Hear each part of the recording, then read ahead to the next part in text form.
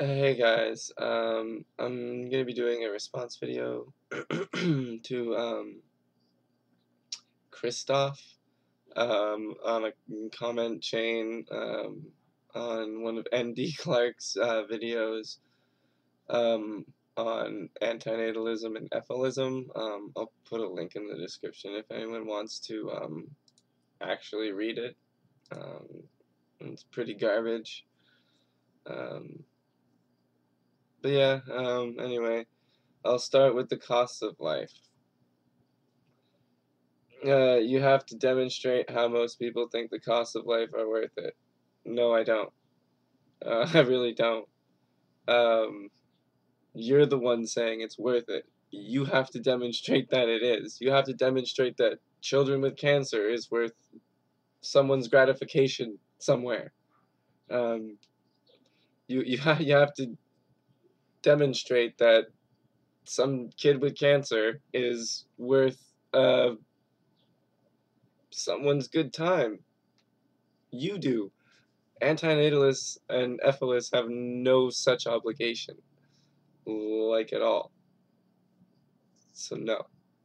Um, if it's only a minority of people, antinatalists, efilists, etc., then that makes procreation worthwhile, because there's only a tiny chance that the child is going to have your same mindset. No, it's not about mindset, silly. Like at all. Um, first of all, uh, mindset aside, getting raped is not a good thing. I mean, regardless of like how you deal with it afterwards, I'm gonna be strong and I'm gonna move on and I'm gonna help other rape victims who are having a hard time. Doesn't mean that the rape was worthwhile.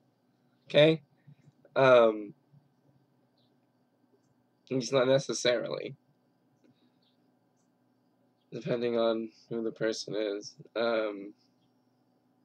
Yeah, but let me put it to you this way: if it's a majority thing, if the majority of people thought it was okay, it was perfectly fine to go around and rape children,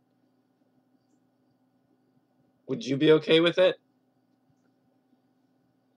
Like, would you be okay if everyone was like, yeah, you know what, the idea of raping a child, like, I wouldn't do it, but like, I'm totally down for it if like you wanted to do it, like, no worries. And then when that person came over to your child, you wouldn't have anything contrary to say to them? Oh, you'd be like, oh no, go ahead, go right ahead. Really? You'd be like one of those mothers that pimp out their kids for like crack or heroin or something. Speaking of, yeah, drugs. There you go. That's a nicer example. Drugs. Um, if the majority of people enjoyed being forcibly addicted to drugs, let's say heroin, for example, um, you'd be down with it if I strapped you down and injected you with heroin until you were like, you know what, I kind of want the heroin now. You'd be okay with that. No, I'm sorry. I don't think so. You'd be okay with people doing that to your kid? No, I don't think so. Also, why are you continuing to live if you think the costs of life aren't worth it? I had to write some things down for this. Ha. First of all, it's messy, it's unpleasant, and it's really not a lot of fun. It's suicide. It's not a great way to go. It's really not. Before I really get into it, though, my personal reasons for sticking around aren't a good reason or a justification for creating me, and we'll see why in a little bit. Um, yeah.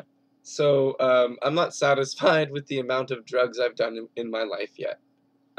There's still quite a few drugs I'd like to try um, before I, you know. Um, so there's that. Um, and I feel that knowing what I know, I have some duty to help point people in the correct direction, at least philosophically, as to what is going on in life.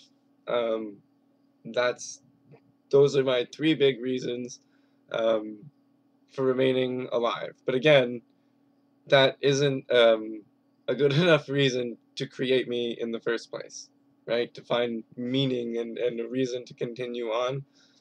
That's an imposition, right? Like, I have to figure this out. It's not just, you know, it's not a simple thing. Yeah.